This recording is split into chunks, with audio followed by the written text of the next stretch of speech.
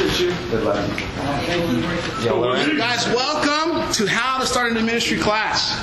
Thank you for giving your time and coming and hanging out with us, and hopefully you'll learn something. Be able to leave here and be able to start a new ministry wherever you're at. And so before we get started, let's pray, and then we'll hop into it. God, we thank you so much for who you are in our lives. For the fact you give us the opportunity to be able to partner with you and build up the kingdom. God, to see souls be changed, to see lives be changed and souls connected to you for eternity is such an incredible gift. And we're so grateful to be a part of that journey. God, we love you so much. And thank you for being there for us and walking with us on this journey. In Jesus' name, amen. Amen. So, my name is Willie Price, and my wife and I lead the campus ministry at ASU. All right, so, go to school there if you're not there now. I'm just kidding. And this is Daniel Garcia, and he is in Fort Collins, Colorado. And so, my wife and I have been in the ministry since 2012, and we've led kind of everything. Singles, campus teens, marrieds over the years, but our heart remains in the campus ministry. And I believe, and you've probably heard this before, that the lifeblood of the church is the campus ministry. But I wholeheartedly believe that's the truth. And that if you're in a church where there's a vibrant, thriving campus ministry, the church as a whole is a healthy and thriving church. The next wave of evangelists, singles, interns, marrieds can come out of the campus ministry if it's built in the right way. Yeah. That's why this topic is so important of how to build a ministry. In 1 Corinthians chapter 3 and verse 10, and we've given you a sheet here real quick that has all the scriptures on it, and in the middle there's practicals. We're going to go over those later, but so you can read along. The scriptures are on this sheet here. And if you don't have one, I have one left. Raise your hand. And if you need one, I can send it to you digitally or something like that later. But in 1 Corinthians chapter 3 and verse 10, it says, by the grace of God has given me, I have laid a foundation as a wide building, and someone else is building on it. But each one should build with care. For no one can lay any foundation other than the one already laid, which is Jesus Christ. If anyone builds on this foundation using gold, silver, costly stones, wood, hay, or straw, their work will be shown for what it is. Because the day will bring it to light. It will be revealed with fire, and the fire will test the quality of each person's work. If what has been built survives, the builder will receive a reward. If it is burned up, the builder will suffer loss, but yet will be saved, even though as one escaping through the flames. Paul tells the people in Corinth that it's imperative that you build with materials that can stand the test of time. He says fire will test each person's work. And fire will test the quality of your campus ministry, so that building is very important. And what you build with is very important. Now, with that being said, we have to understand that God does the heavy lifting. So no amount of great preaching, of great Bible talks, whatever you do, if it's just all about that, it's not going to work. But God is in control. So we can't go into it and go, man, if I preach the best sermon, souls are going to be saved. If I have the best Bible talk, people are going to become Christians. Because it's not about us, it's about what is God doing through us. But our job is to plant seed, water it, and provide an avenue for God to work within our group and on our campuses. But how do we do that? So what we're going to do this afternoon is go through a journey here to hopefully effectively answer this question. And for my portion of the class, we're going to look at Nehemiah and see what he did when he rebuilt the walls of Jerusalem. Then Daniel's going to talk about the heart behind what it takes to build something that will last. And so before we hop in, let me give you a rundown of what's going on here in Nehemiah. So turn your Bibles to Nehemiah chapter 2. At this point, Jerusalem has been destroyed by the Babylonians, led by King Nebuchadnezzar. And because of that destruction, many of the Jews were exiled and brought to foreign lands. And now Nehemiah, he was a cupbearer to the Persian king Artaxerxes, at a time when the Jews were released from their exile in Babylonia. He initiated and supervised the rebuilding of the walls of Jerusalem that had been destroyed by the Babylonians. At this point in the story, the temple at Jerusalem had been rebuilt, but the Jewish community there was dispirited, defenseless, against its non-Jewish neighbors. And when Nehemiah heard the news about how his people were feeling, he was cut to the heart and asked the king if he could go back and rebuild the wall. And he was given permission. So we're going to pick up here in Nehemiah chapter 2 in verse 11 when he arrives in Jerusalem. Let's go, Willie. Everybody there? Mm-hmm. It says, I went to Jerusalem, and after staying there 3 days, I set out during the night with a few others. I had not told anyone what my God had put in my heart to do for Jerusalem. There were no mounts with me except the one I was riding on. By night I went out through the valley gate toward the Jackal Well, and the Dung Gate, examining the walls of Jerusalem, which had been broken down, and its gates, which had been destroyed by fire. Then I moved toward the Fountain Gate, and the King's Pool, but there was not enough room for my mount to get through. So I went up to the valley by night, examining the wall. Finally I turned back and re-entered through the valley gate. The officials did not know where I had gone or what I was doing, because as yet I had said nothing to the Jews, or the priests or the nobles or officials of any others who will be doing the work. Then I said to them, you see the trouble we are in.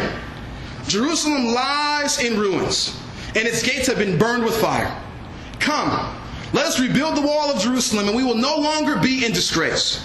I also told them about the gracious hand of my God on me and what the king had said to me. They replied, let us start rebuilding. So they began this good work. But when Sanballat the Hornite and Tobiah the Ammonite official of Geshem the Arab heard about it, they mocked and ridiculed us. What is this you are doing, they asked. Are you rebelling against the king? I answered them by saying, the God of heaven will give us success. We, his servants, will start rebuilding, but as for you, you have no share in Jerusalem or any claim in a historic right to it. So guys, my first point on how to build a ministry is we've got to survey the wall and fix the holes. We've got to deal with the sin in our group. Nehemiah understood that you could not build without a good foundation. So we set out to survey the wall and see, what problems were present. Our ministries are just like that. And all of them, they come in different shapes and sizes. Some of us come in with, we've got some students that haven't had a leader in a long time. Some we're starting from scratch. Some have been around for a while and gotten stagnant. But each situation, we've got to find out, what's the foundation?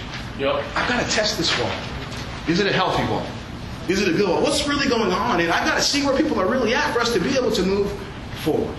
Because we can't build on a foundation that's broken down. We have to fix the foundation to be able to move forward. Mm-hmm. It's super important for you as the campus leader to wade into people's lives.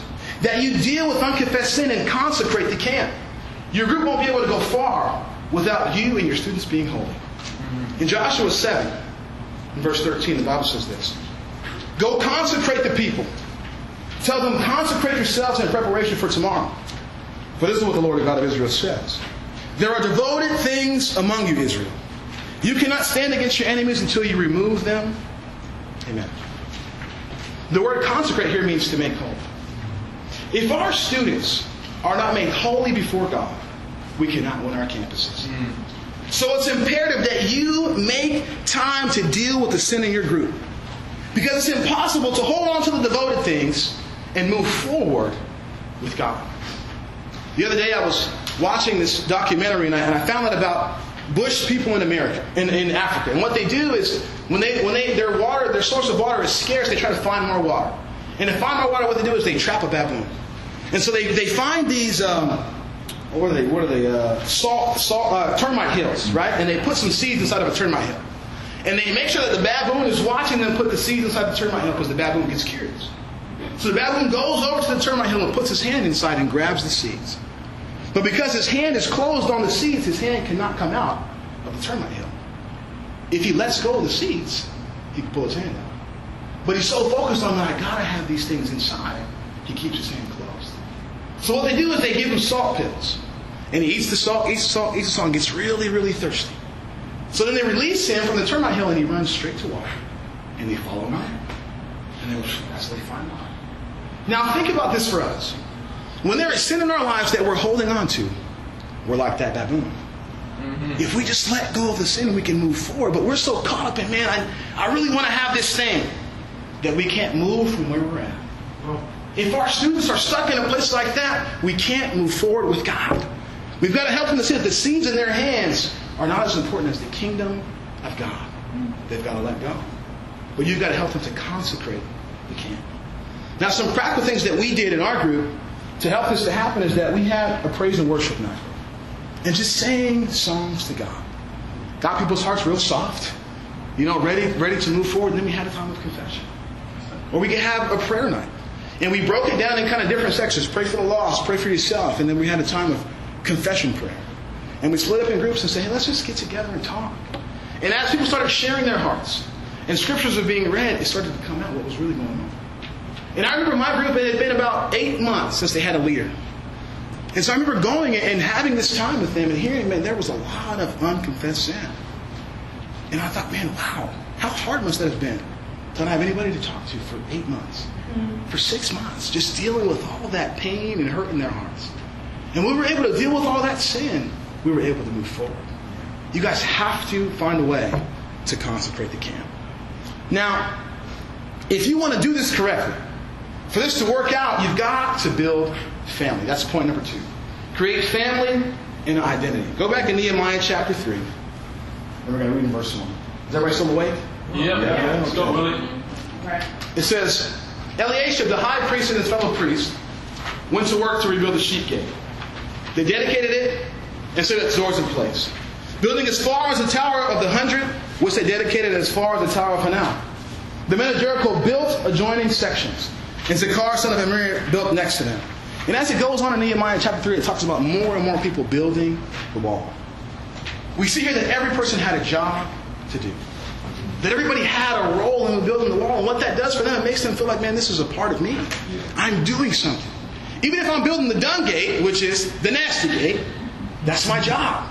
I've got something to do. And so your students need to have something to feel like, this is my ministry. There needs to be a sense of family and identity in your group that's centered around Jesus. Most of them come from broken homes. They don't understand healthy relationships. They've got, brokenness in their lives, and they need someone to teach them what it's like to have family, real family. And that's you.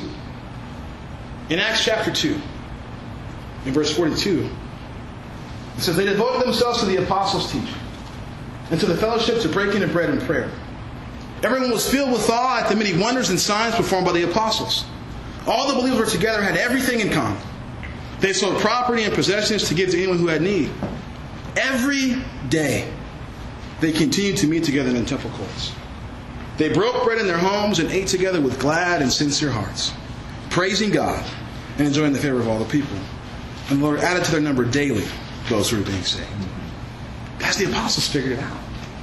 They understood that, man, if we can build family centered around Jesus, people are going to get excited about that. And when they did it, people were like, man, what do you guys have?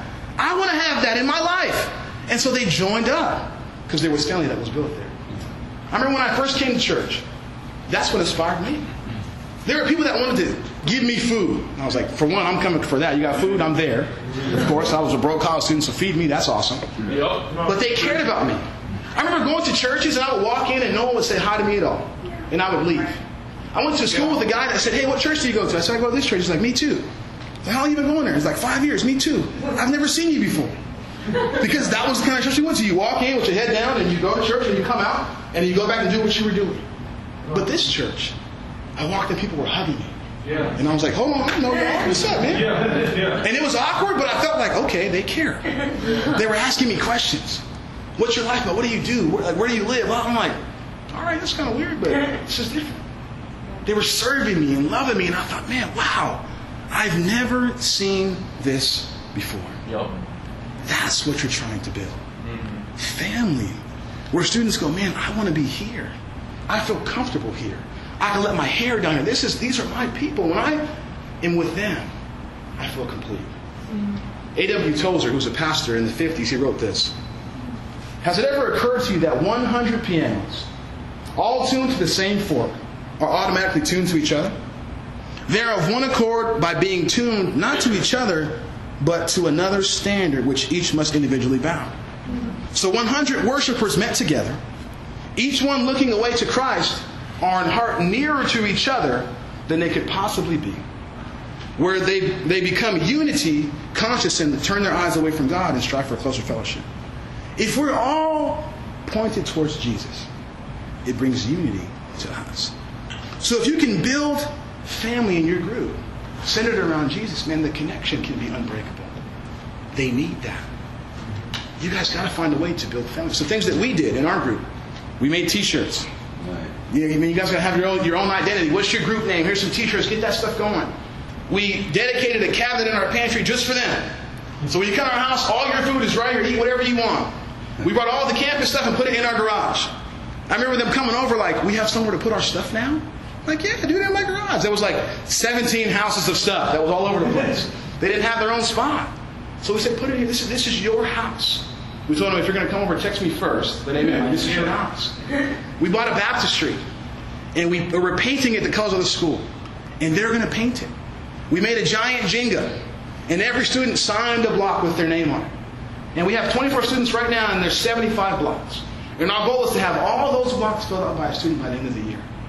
And together we're going, hey guys, this is our stuff. This is your stuff. We're building family together. Guys, a good sign is when they don't need your house. When you I got to kick you out. That's the family. And it happens about every night. Jokes just come on, hey, it's 9 o'clock. Can I come over? I'm like, man, yeah, for a little bit. And then at about 12, I'm like, all right, dog, it's time to go to bed. You need to go home. But that's a good sign. If they're coming over and spending time and eating your food and playing with your kids, whatever you got, if they're coming over, that's a really good sign. They feel connected to you. You're building family. And the last thing you need to do is you need to be the change that you want to see. That's point number 3. Go back to Nehemiah chapter 6. It says, one day, in verse 10, I went to the house of Shema, of Delilah, and the son of Methabel, who was shut in his home. He said, let us meet in the house of God, inside the temple, and let us close the temple doors, because men are coming to kill you. By night they are coming to kill you. But I said, should a man like me run away? Or should someone like me go into the temple to save his life? I will not go. I realized that God had not sent him, but that he had prophesied against me because Tobiah and Sanballat had hired him. He had been hired to intimidate me so that I would commit sin by doing this. And then they would give me a bad name to discredit me. Remember Tobiah and Sanballat, my God, because of what they have done. Remember also your prophet Noadiah and how she and the rest of the prophets have been trying to intimidate me. And we're going to stop there. So this guy comes as a prophet, but he's really not, to deceive Nehemiah. And he says, they're going to kill you, so why don't you come with me in the temple? Let's close the doors and hide from these guys. And Nehemiah goes, man, I'm smarter than that. Because if I go into the temple, I'm going to be sinning against God. You're trying to discredit me. And so he stands firm and obeys God. Yeah. And because of what he does, man, his example is set that people can see and go, man, I can follow that guy. If he would have went into the temple and closed those doors, they would have discredited him. So nobody would have followed him anymore. All his work of building the wall would have been useless. But for you, what example are you setting?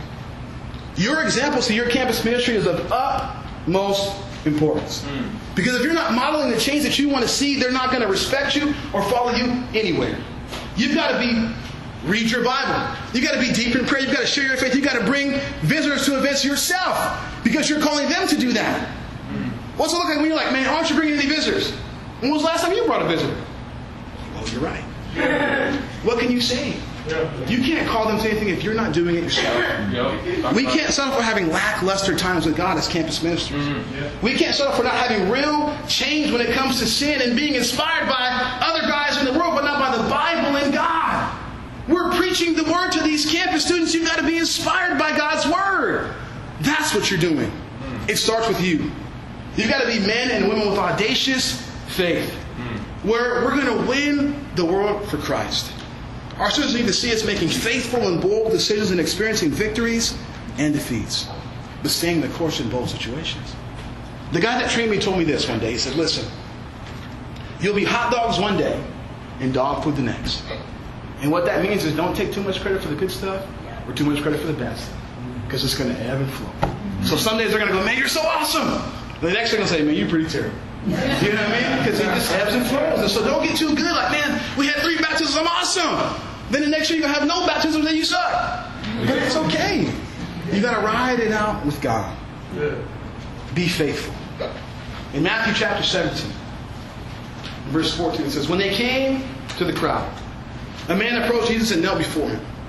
Lord, have mercy on my son, he said. He has seizures and is suffering greatly. He often falls into the fire, into the water. I brought him to your disciples, but they could not heal him.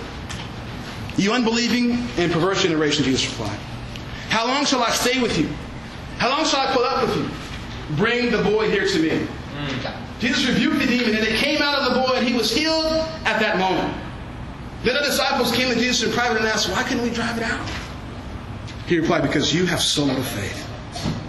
Truly, I tell you, if you have faith as small as a mustard seed, you can say to this mountain, move from here to there, and it will move. Nothing will be impossible for you. Amen. We've got to set some lofty faith goals and put them before God and go after them. Guys, one thing that we did that was pretty crazy, I went to an evangelist retreat in March in LA. And they started talking about this idea of the G Club and going out and sharing with 1,000 students in a week. And I heard this and I thought, man, you guys are nuts. I'm never going to go and share 1,000 students in a week. That's kind of crazy. You guys can do that. I'm not doing it. Yeah. Then I came home to Phoenix and we had a leaders meeting. And I told them, I said, man, I heard this crazy idea. I should have never said anything. And there was a brother there. I said, after he heard me, he came and said, bro, let me talk to you. I think we should do it together. Wow. And I was like, I was kind of like, maybe like next week, bro. He's like, no. I was like, let's do it right now. And I started thinking, I'm like, okay, you're like in your 50s, bro. I'm like 30 years old. If you can do it, I gotta do it, man. So I was kind of prideful, man. If you can do it, I'm gonna do it too. So I said, okay, well, I'm gonna take my little bit of faith and I'll go. And I challenged myself to say, listen, guys, I'm gonna share with 1,000 people in a week, in 5 days. That's 200 a day. And I'm gonna share 200 a day. If you share more than me in one day, I'm gonna buy you dinner wherever you want to go. If you share with 1,000 in a week, I'm gonna make you a T-shirt, the 1,000 Share Club. And so I said it before him. The first day we went out, I shared with, I think, 242. The second day was like 230. The third day, blah, blah. By the end of 5 days, I shared with 1,105 people. By the end of the week, I was like, here, come to this thing. I was so tired. I'm like, just show up, please. I don't even know. I'm not saying. I stopped saying good stuff. I was like, here's a card. Come to church. Just be there. I was exhausted. But what was so cool is that as I was sharing with people, I saw our cards on tables in people's hands. Someone was like, oh, someone shared with me over there. And I was like, wow. We shared with over 4,000 students in 5 days. Just from having a lofty goal. And I was like, man, God is moving. Yeah. Now, crazy thing is that nobody came out from that. 4,000. Not one person. And I was in my pride like, man, I'm about to get 100 baptisms. It's about to be so sick. I'm like, oh, so tight. Blah, blah. And I was discouraged. I'm like, 4,000 people and nobody came out? So then next week I was like, no, I want to share faith no more. Yeah. So I was on campus and I'm like, man, I got to go share. I'm the campus minister. I'm going. So I was just kind of moseying around. Hey, you want to come to Bible talk? I was like, yeah. I'm like, all right, it's over there. Another guy, you want to come? Yeah, it's over there. And they both came. I was like, all right, cool. And then once I studied the Bible, and I was like, oh, this is kind of nice. And then he became a Christian. Wow. And he's here this weekend. Woo! Now that was the second week. After all that 1,000. But God wanted me to say, it's not about you. Right. It's about what I do. Right. And I thought, man, that makes sense. I've got to have faith in you, God, that you're going to move the mountains in my life. And if I just stay the course and do what I'm supposed to do, you're going to bear fruit. Guys, we can change the world. But it's all about what are you setting in place for your ministry to be successful. It takes time. It takes a lot of time, honestly. And you've got to have a heart that's set on doing what God wants you to do. You've got to survey the wall, create family, and be the change you want to see. Amen.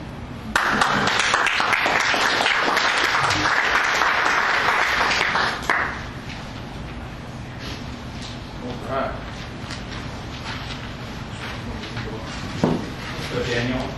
Alrighty, guys. Let's give it up one more time for Willie, man. That was good. I'm not gonna lie, when he told me about the G Club, I was like, you guys go do that. Go do that. Convicting though, right? Yeah. Oh, yeah. So my name is Daniel Garcia. I am a campus leader in Fort Collins, Colorado. Originally from Albuquerque, New Mexico. Yeah,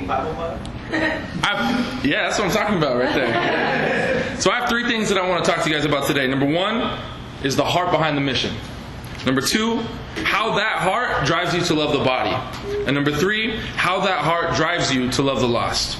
You guys ready? Let's do it. All right, let's go. A couple quick questions real quick. Why do you guys brush your teeth? I did. Really? Why do you brush your teeth? Tell me. Keep them clean. Keep them clean. It's a habit. It's a habit. So your breath don't stink. So that significant other might like it when you smile. You know what I'm saying? Why do you go to school or go to work? Get money. That's important, right? Deeper question, why are you here? Why are you at ICMC? You see, here's the thing. We have specific motivations for everything that we do. And the question is, what is the right heart behind the mission to follow Jesus? In 2 Corinthians chapter 5, and again, the scriptures are here on this page. We'll jump right in at verse 14. For the love of Christ controls us, because we have concluded this, that one has died for all, therefore all have died. And he died for all, that those who live might no longer live for themselves, but for him, for their sake, was died and raised. The love of Christ has to be the motor that drives everything. The love of Christ and the blood of Christ have completely and utterly redefined you guys. The old you that could not possibly coexist with the perfect and holy God is gone. When God sees you, He no longer sees the old you, the one that you're embarrassed to tell your friends about who that old person was. Yeah. And truthfully, who that person really is still inside of you, because we're all still sinners. Yeah. Verse 21 says it this way. For our sake He made Him to be sin who knew no sin, so that in Him we might become the righteousness of God. Jesus became sin, the dirtiest possible thing, everything that God is not. He became that on the cross so that we may take on His righteousness, not our righteousness. Let me tell you where your righteousness does not come from. How spiritual you appear. It's so easy to walk around ICMC and want to look a certain way. Even all week long as I'm preparing for this, I'm thinking, I hope I look good when I preach this lesson. How spiritual you appear has nothing to do with how righteous you are. It's not how many people come to Bible talk. And it's not how many people your ministry baptizes in the fall. Those are all things we want to strive for, but that is not where your righteousness comes from. And God forbid we ever take credit for the things that God has done. Psalm 115 says, not to us, O Lord, not to us, but to your name give glory, for the sake of your steadfast love and faithfulness. We must remember where our right standing in front of God comes from. I'll read it again. For our sake He made Him to be sin, who knew no sin, so that in Him we might become the righteousness of God. You see, guys, this is the gospel, the good news of Jesus. And when you understand it on a heart level, like when it's really in there, it is the breeding ground for your sanctification. It is the root of which your transformation into the likeness of Christ can grow. But your heart has to be there. You have to see Him on the cross and know that was for you. I have a question. Do you guys think that the Apostle Paul knew anything about starting a new ministry? Maybe planted a church or two? No. In 1 Corinthians chapter 2, starting in verse 1, he said, And when I came to you, brothers, did not come proclaiming to you the testimony of God with lofty speech or wisdom. For I decided to know nothing among you except Jesus Christ and Him crucified.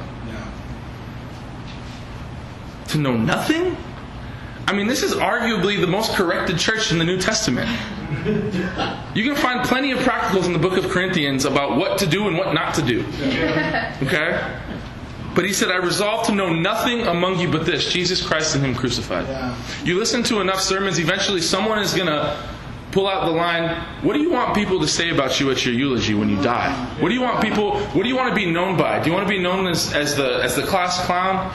Do you want to be known as the guy that was reliable, not reliable, something? You know what I want them to say at my funeral? He resolved to know nothing but Jesus Christ and Him crucified. That's what I want them to say.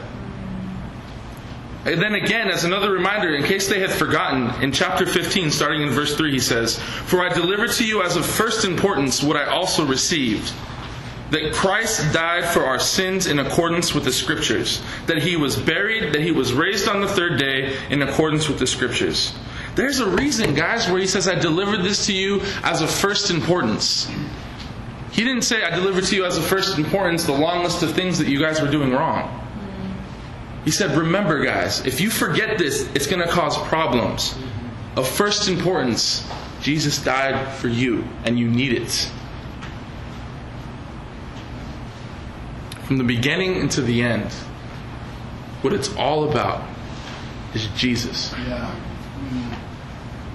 And when the love of Christ is the motor that drives, or when the love of Christ is not the motor, we have problems.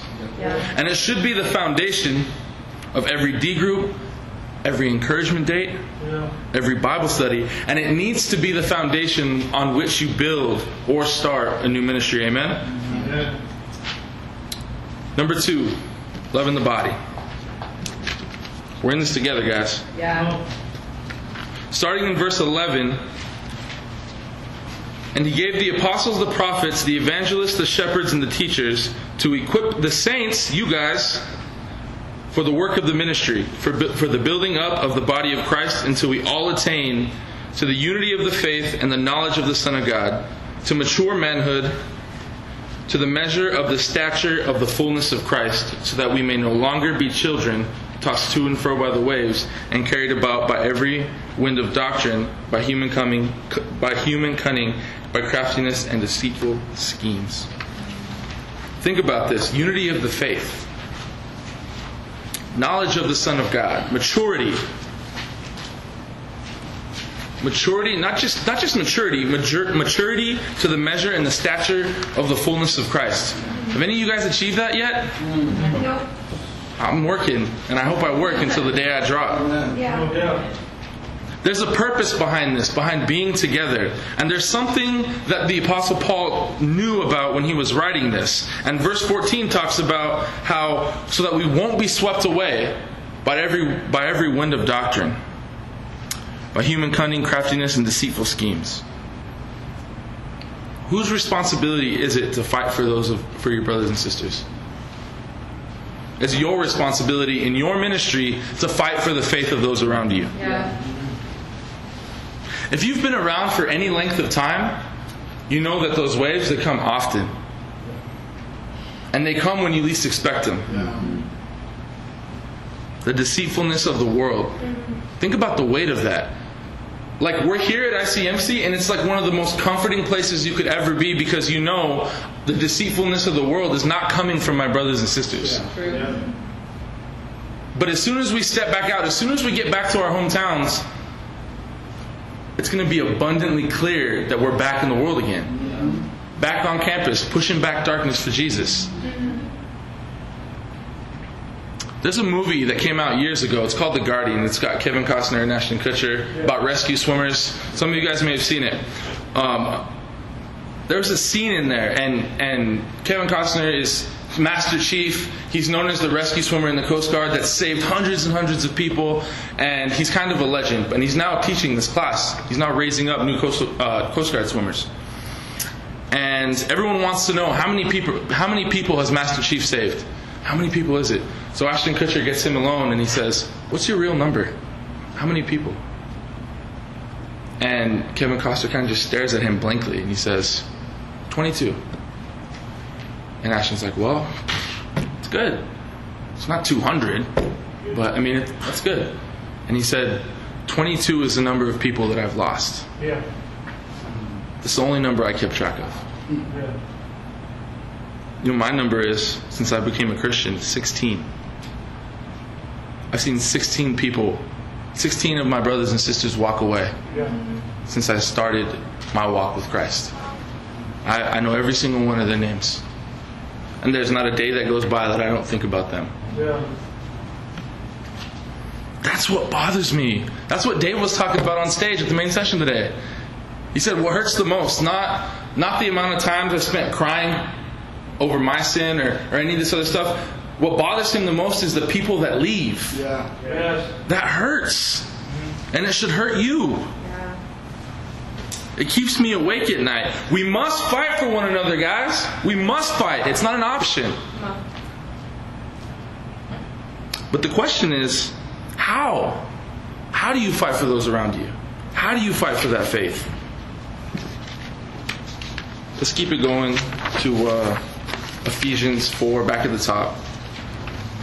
Starting in verse 1. It says, "I therefore, a prisoner of the Lord, urge you to walk in a manner worthy of the calling in which you've been called, with all humility and gentleness, with patience, bearing with one another in love, eager to maintain unity of the Spirit in the bond of peace. Think about these traits, guys.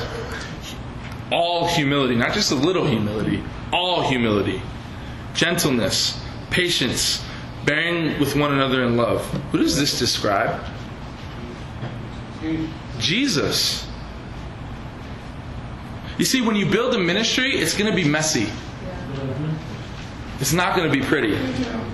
And there are going to be times where the people around you fail. And the ones you notice the most are the times when you fail. But the way you love people in the midst of that failure is going to define the ministry that you have. I want to share a quick example with you guys. About a year, the very first year of walking with Jesus was by far the hardest. And take a side note here. That first year of the Christians that you raise up, remember that it's their first year. Okay? Because looking back now, I have all these young Christians in front of me in their first year and they're struggling. I'm like, okay, I was there. You have to remember that. But anyway, the example is, I came into the kingdom in a long-term relationship. I mean, I had been with the same woman since I was 16. And it was at the very end of a 4.5, 5-year relationship, and we were engaged at one point. And that ended. And I thought the whole time that I was the strong one. But that wasn't true. I went into like a depression. My whole world came crashing down around me. And so much so that I decided I was going to leave the church. I was done. And I was living my old life again, but not telling anybody anything. I was completely duplicitous. And one day I got home from work, probably about 2 months before the lease at this brother's house had ended. And so I was going to wait out this lease and then I was going to move out. And my best friend, the guy who baptized me, and my other best friend said, hey, we need to talk to you in the other room. And we had 8 guys in the house at the time. And he said, we need to talk to you. So I was like, okay, something's up. So I go into the room, and the first thing, you'll see him, if you're in the guys' lesson tomorrow, Armin Day is the guy, and he brought me into the room and he said, I'm going to read you a scripture. It says, all will be laid bare before the eyes of him to whom we must give account. And I was like, oh, this ain't good. He knows. And he began to tell me how God had revealed what I had been up to. And I was like, you're right. You're 100% right. I'm caught red-handed. There's nothing I can do. But I told him I wasn't going to change. So he said, all right, well, let me know when you want to change. And then he left. That's not what he did. He pleaded with me for the next 2 hours, reminding me of the call to which I've been called, reminding me of who I am in Christ now. This isn't who Daniel's defined by anymore. And finally, 2 hours in, I broke down crying. And I realized, what am I doing? I can't go back to this. And so from that day forward, my life has been a completely different story because he was willing to step into the mess for me. Are you willing to step into the mess for your brothers and sisters? Better is open rebuke than hidden love. You will have to look at someone in the eye at some point and say, I won't give up on you. Even when they want to give up. So you're going to have to move to some other city or something to get rid of me. And even that might not work. You know, those are the things that you can do. The only thing that eases any bit of feeling in your heart when someone leaves the faith is knowing that I gave it all I had for that person. I went to their work, encouraged them. I drove to their house and forced them to go to church a few times, even when they didn't want to. You know, those are the things that say, you know what? I gave all I had. I can't do anything else. It's God that's going to take care of them from now on. And remembering at the end of the day, just like Willie was saying, you know, you can't take too much of the credit and you can't take too much of the blame. Eager to maintain the unity of the Spirit through the bond of peace. The unity described in this scripture doesn't just happen at random. It's forged in the fires of the trials that we face. See James 1 for that one. When we attack them together and strive to walk the way Jesus did, unity is produced. And finally, verse 15, speaking the truth in love, we are to grow up in every way into Him who is the head, the Christ, into Christ. If you want your ministry to grow up in numbers, If you want your ministry to grow up in maturity, you have to grow up. Yeah. What does that mean? What does it mean that you have to grow up? I have to grow up. That means you no longer have time to play video games for hours. That season of your life is gone. I no longer have time to wake up in the morning and scroll on social media for hours and skip your quiet time. There's no more time for that. You got to grow up. I no longer have time to obsess over who's interested in who in the ministry. That takes too much time. There are souls at stake. You don't have time to sleep until 10 a.m. You don't have time to sleep until 9 a.m. If you're sleeping at 10 a.m., you need to have a talk with somebody. You can sleep when you're dead. That's for ICMC too. Hebrews 12 says, "Let us throw off all that hinders and the sin that so easily entangles us, and let us run with perseverance the race marked out for us, fixing our eyes on Jesus, the pioneer and perfecter of our faith, who for the joy set before him endured the cross." Without His grace being our motivation, we will grow bitter. If it's just us doing religious things, we will be bitter, and there will be malice in our heart against the people that love us. But when the love of Christ is at the center of the motivation,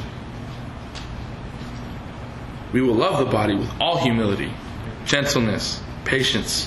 We will bear with one another in love, and we will build up the body of Christ. Let's go back to 2 Corinthians chapter 5. And the last thing I'm going to talk about is loving the lost. Verse 16 says, "From now on, therefore, we regard no one according to the flesh. Even though we once regarded Christ according to the flesh, we regard Him as thus no longer." And basically what this is saying is we've got to have a perspective change. We now see everyone through an eternal lens. Let me explain to you guys what that means real quick. Another movie reference, I'll make it quick. It's Lion, the movie Lion. It's about the kid who loses his family when he's little in India. It wasn't very popular, so I don't think you guys have seen it. But basically what happens is two little poor kids in India are growing up and they work. One's like 4, one's like 8, and they work and provide food for their family. And the older brother is going to go work the night shift, and the younger brother begs him, "Can I come, can I come, can I come?" The older brother says, "No, you're too little, you can't do this work, you can't carry bales of hay." And he says, "Can I come, can I come, can I come, can I come, can I come?" And finally he says, "Okay, you can come." They take the long train ride to the work site, and by the time that happens, the little boy, his name was Saru, he was asleep. And his brother says, "I knew this was going to happen. You stay here, you sleep on this bench. When work is over, I'll come back and get you." Little Saru wakes up in the middle of the night, and he realizes there's nobody here. No one at the train station. There's a train there, but nobody's on the train. It's just parked. And so he looks around for a while, can't find his brother, so he gets on the train, and then he falls asleep. And when he falls asleep, the train leaves and goes 1,500 miles to Bengali, where they speak a completely different language. He's lost. He gets off the train. Crowds of people everywhere. You're watching this movie thinking, somebody help this kid, but nobody understands the language he's speaking. Let me tell you about this perspective change. Before you know Jesus, before you've been given the ministry of reconciliation, you have the lens of Saru, the little boy. You get out, you're lost, you're looking for purpose, you're looking for help, you're looking for something, for someone that can help you. The world is huge, and there's just people in the way, and that's all that really matters. When you have the perspective change, when it becomes eternal, you become the person watching the movie, only it's not Saru you're concerned about. You see the crowds, and they're wandering around, and they're all Saru. They're all the kid. They're all lost. And it's your job, your responsibility to have a new lens. You have to see things differently. We don't regard anyone as of the flesh any longer.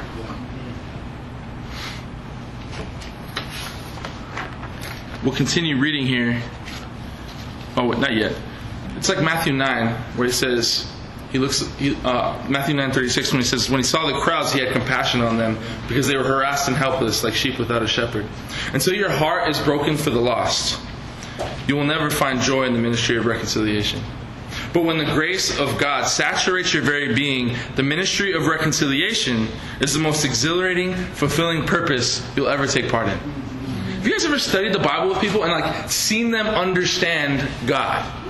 Seen them understand the cross for the very first time? I could die and go to heaven when that happens. That is everything.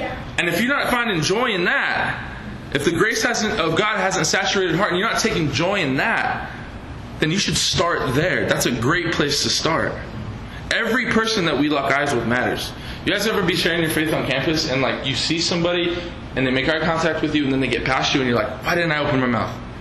But then they're walking away and you're like, oh, it's too late. Dang it. They're way too far away. I recently developed a conviction where when that happens, I gotta go back. Yeah. Even if they're across way far away, I have to run and go get them. Yeah. Just do it. You'll sleep better, I promise. Let's go, man. I'm waiting for the time where one of those guys gets baptized. I know it's gonna happen. Yeah. If you had the cure for cancer, would you share it? No. You have the cure to death. Go share it. If you're not there right now, if the grace of God is not motivating your heart to do good things, to build up your ministry, to share your faith, you need to start there.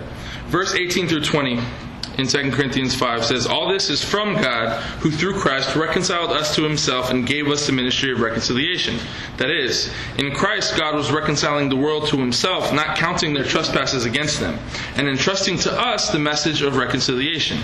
Therefore, we are ambassadors for Christ. God is making his appeal through us. We implore you on behalf of Christ, be reconciled to God.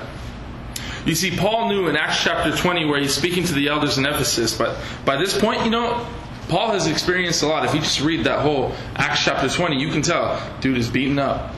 He's been through it. He's been shipwrecked. He's been left for dead on more than one occasion. He's just been through it. And in verse 24, he says, but I do not account my life of any value, nor precious to myself, if only I may finish the course and the ministry that I received from the Lord Jesus, to testify to the gospel of the grace of God. He says, I count my life of no value. Zero value. It's not precious to me at all. He's let that sink in. No value at all. I mean, I almost changed my shirt because I got some ketchup on my shirt. I was worried about you guys seeing my ketchup shirt. I'm thinking, do you think Paul cares about ketchup on his shirt? I count it as nothing. My only job is to finish my course. The ministry of reconciliation. That's my job. That's what I do. I wake up every day and the only thing I know is violent persecution's coming my way.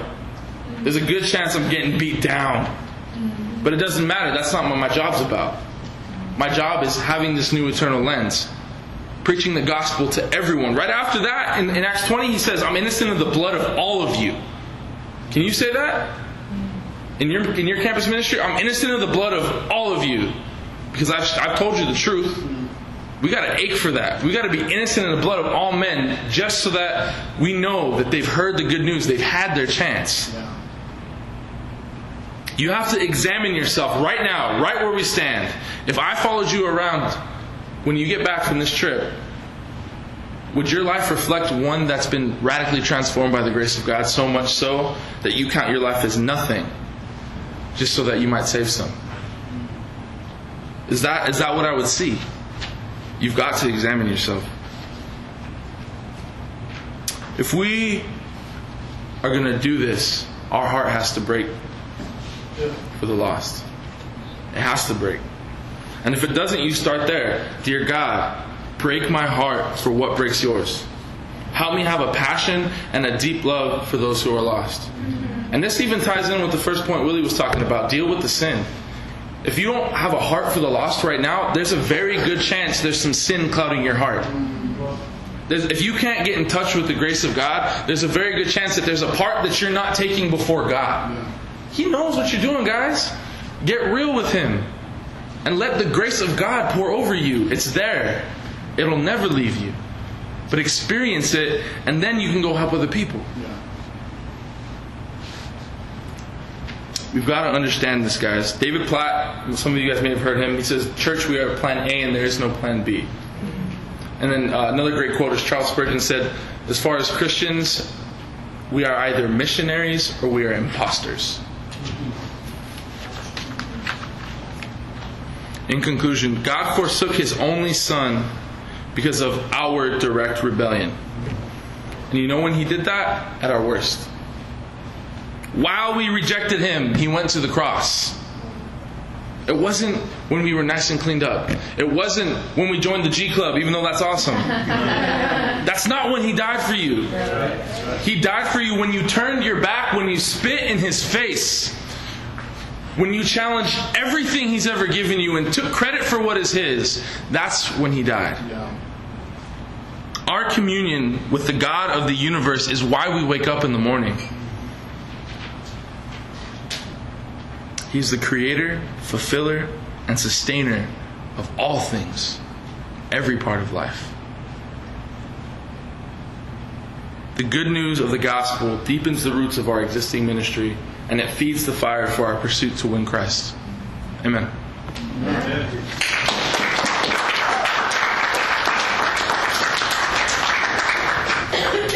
Well, guys, thank you so much for coming and checking it out. Right now, we're going to have a time to go through this list of resources and practicals.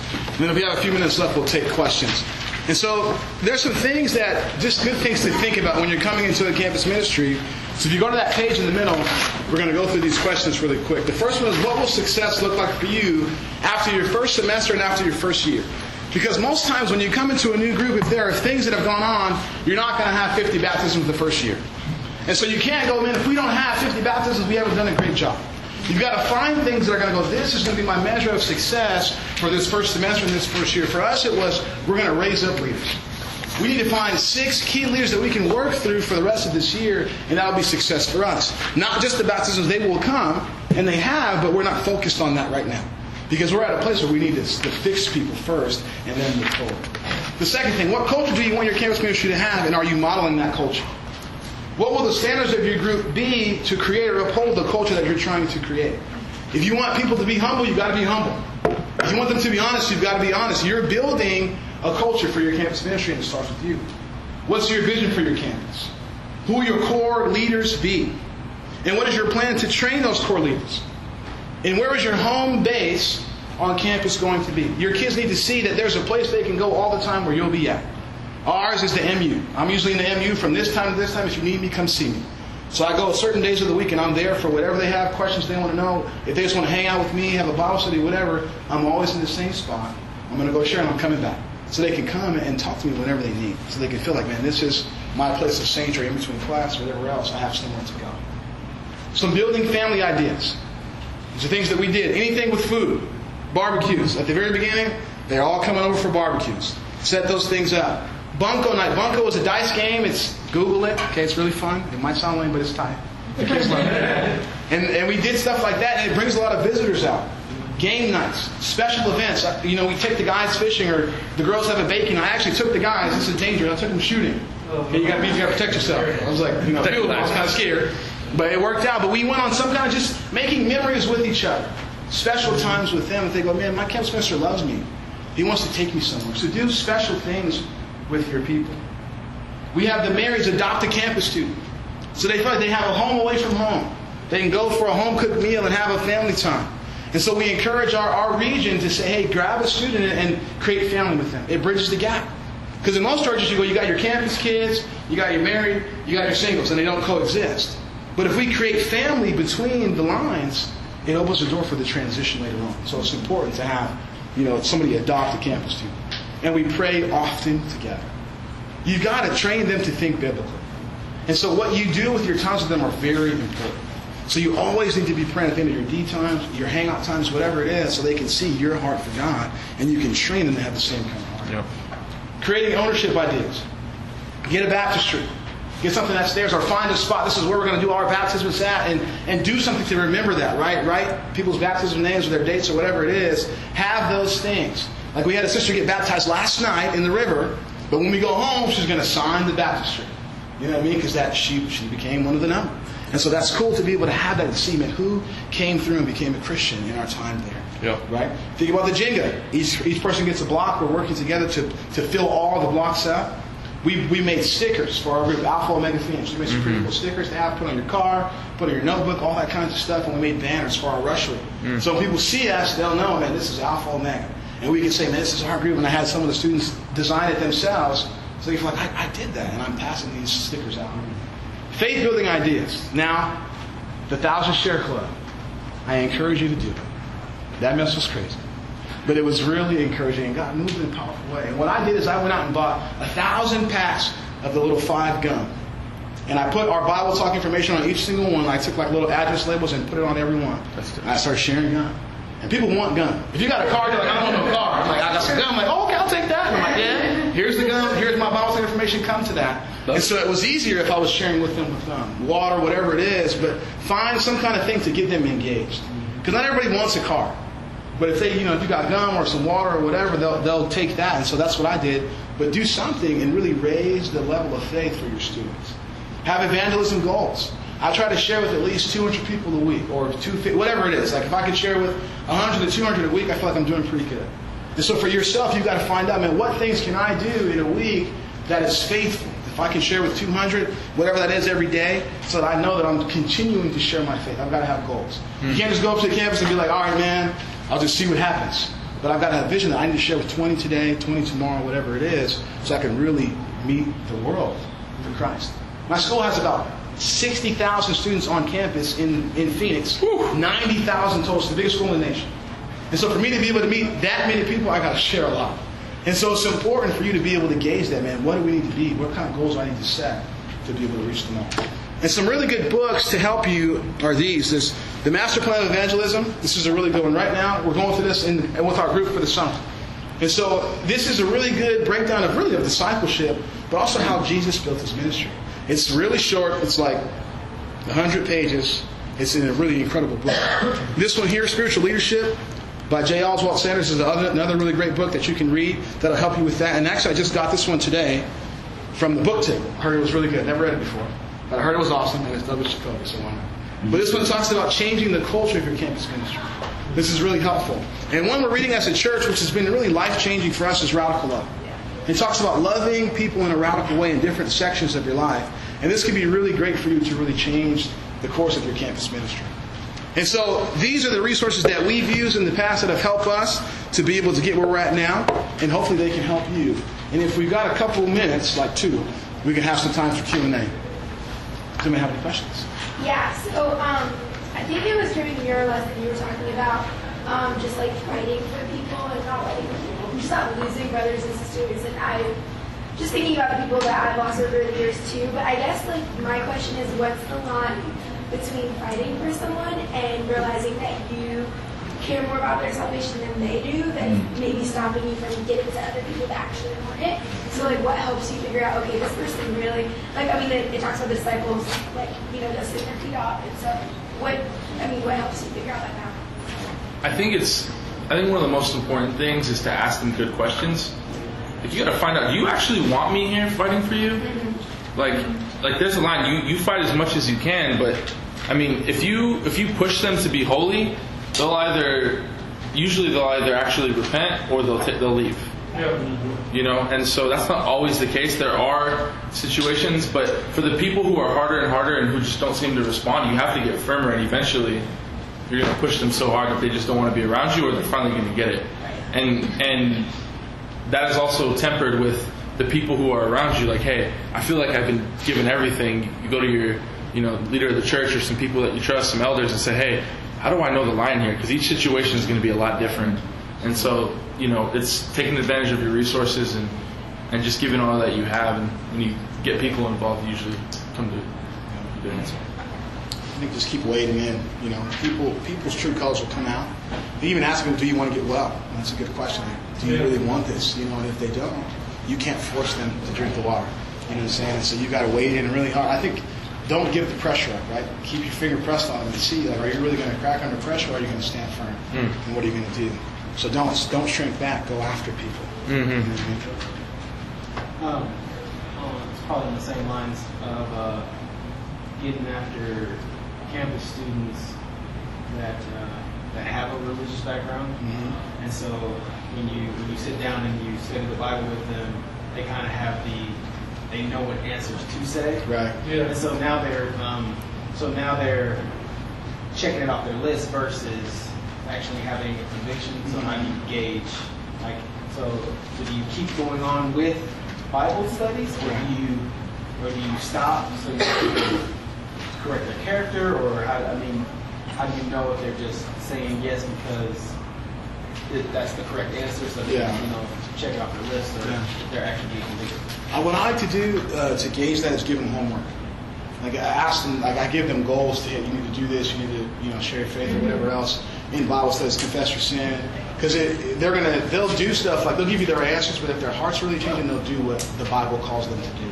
And so you've got to give them some goals. Like, okay, we have the word study. You need to read your Bible 5 days out of the week or whatever. If you're learning, you got to pray, all that stuff. But give them goals to do, and if they're not doing it, you go, okay, you're not really going after this relationship with God. It's yours. Because people who are hungry for God, they're calling you, hey, can we get together? They're going after it. Yeah. The girl we baptized last night, she was like, I want to get baptized right now. Yeah. I guess it's midnight. Yeah. Like, can you wait till tomorrow? She's like, I don't wait till tomorrow to do it right now. I'm like, all right, well, go to the river. It's dirty over there, but that's what you want to do. But her heart is like, I want to be saved. And there are some that are kind of like, yeah, I'll get together. I got time like next week.